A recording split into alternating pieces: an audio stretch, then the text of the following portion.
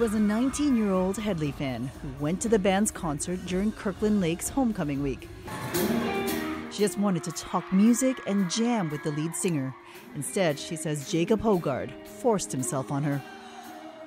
Her identity is protected by a court order. I kept telling him, no, don't stop, over and over and over again. Hoggard's lawyer says the singer is innocent and denies this allegation.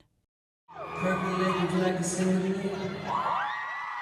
In June 2016, following the concert, the young woman and other fans partied with the band around a fire pit near their hotel. She got drunk. That's when she says Hoggard brought her to his room. He tried to remove my clothes and I told him no, and he did it anyways. She says Hoggard took a naked photo of her without consent, then raped her. He called me a dirty little piggy. I was in a lot of pain and I was crying. And he didn't seem to notice the pain or the crying when he did that. He completely ignored it. She says Hoggard choked and slapped her, leaving a red handprint on her thigh that lasted a week.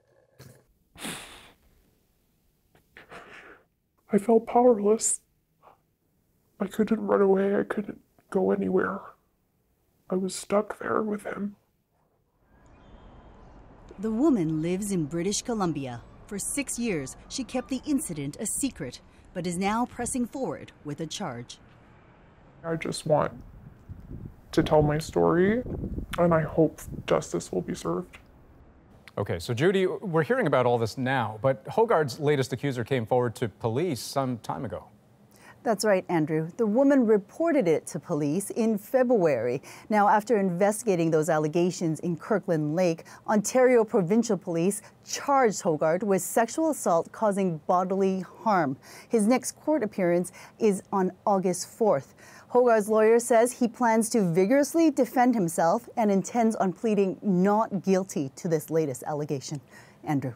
Judy Trinh, thank you very much. You're welcome.